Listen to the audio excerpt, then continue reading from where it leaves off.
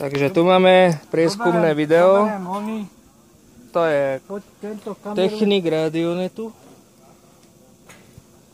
Teraz sme na najvyššom poschodí vyhliadkovej veže. Tieto tyčky to sú hromozvody. A tu začíname. Jedna anténa radionetu.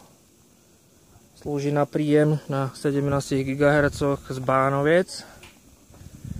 Druhá anténa vysiela smer Držkovce.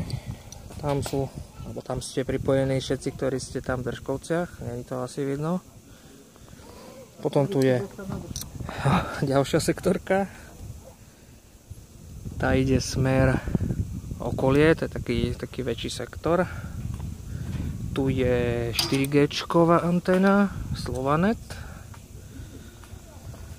A tu je aj kamera Slovanetu, 11 GHz spoj, radiolan antény a jedna naša taká, ja to volám, že záložná sektorka, keby náhodou tieto dve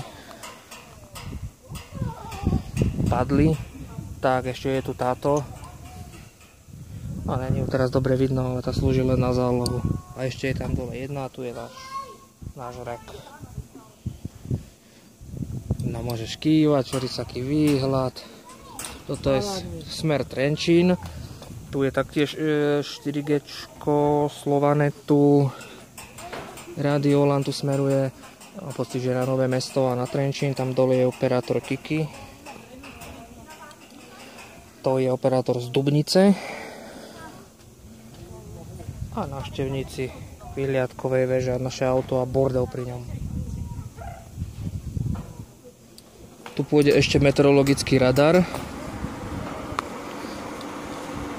Budete môcť vidieť, aké je aktuálne počasie na stránke myskywatch.sk alebo .com, už neviem. Normálne po anglicky myskywatch a tam budú radarové informácie, ako to vyzerá s oblačnosťou, s dážďom a tak ďalej. Už je v príprave.